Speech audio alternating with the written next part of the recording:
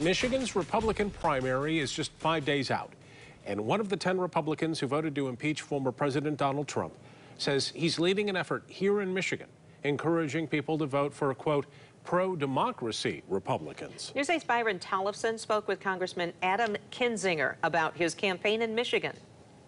Illinois Congressman Adam Kinzinger has been in the national spotlight ever since voting to impeach former President Donald Trump. He is now part of the January 6th committee. He's not running for re-election, but he has found a new purpose outside Congress.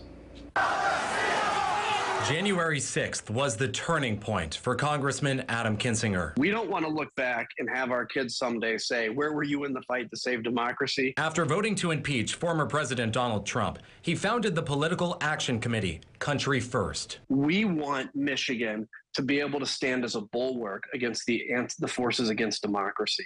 That's the opportunity for Michigan to be able to do that in 5 days. Michigan has an open primary system, meaning registered Democrats can vote in a Republican primary and vice versa. We're just reminding voters to get out and vote next Tuesday. All month, his team has knocked on doors in Grand Rapids and across Michigan.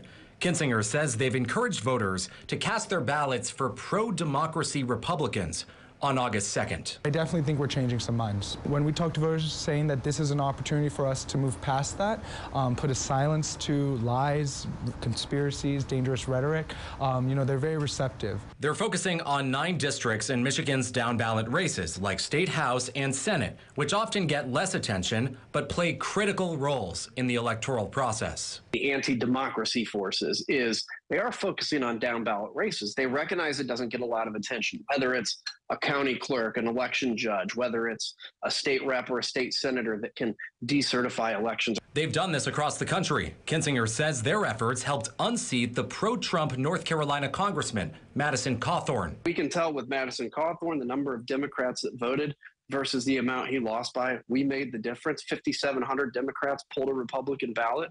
He lost by 2,700. Kinzinger is also blasting Democrats for boosting far-right Republican candidates in their primaries in the hopes they would be easier for Democrats to beat in the general election. After November, we will find at least a few of these races where the wrong person ended up winning ultimately. Handpicked by Trump to run for Congress, Gibbs called Trump the greatest president. The Democratic Congressional Campaign Committee is spending nearly $500,000 airing ads elevating the Donald Trump-endorsed John Gibbs over incumbent Congressman Peter Meijer. I have a hard time with a straight face hearing my Democratic friends say, where have all the good Republicans gone? Or saying, we're here to defend democracy, and then pulling this kind of thing off. Meanwhile, with the clock ticking until Election Day, they're continuing their efforts until the last minute. Let's do it next Tuesday, vote in a Republican primary, and after August 2nd, go back to voting for who you would like, but this is our chance to stop the threat to democracy. Congressman Peter Meijer is one of the 10 House Republicans who voted to impeach former President Donald Trump. Kinzinger hopes Meijer wins his primary and the general election. In the newsroom, Byron Tollefson, News 8.